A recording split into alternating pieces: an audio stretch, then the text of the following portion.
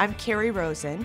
I'm a branch director and financial advisor with RBC Wealth Management. So I grew up in a very small town. I can remember watching the New Year's Eve ball drop in New York City. And I thought, I want to be there. I want to be in the big city. I want to be in the middle of it all. A career woman. I imagined myself in a business suit with a briefcase, and that was my vision.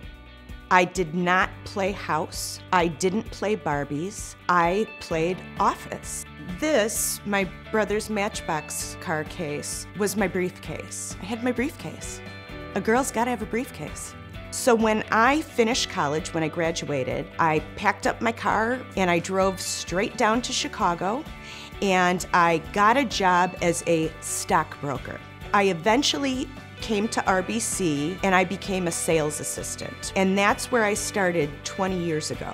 And I really grew to love the gratification I got in helping somebody. Every day, without fail, I feel really, really good about what I'm doing for somebody or for their family, for their child. That, to me, is success. This is not a job. This is definitely a career.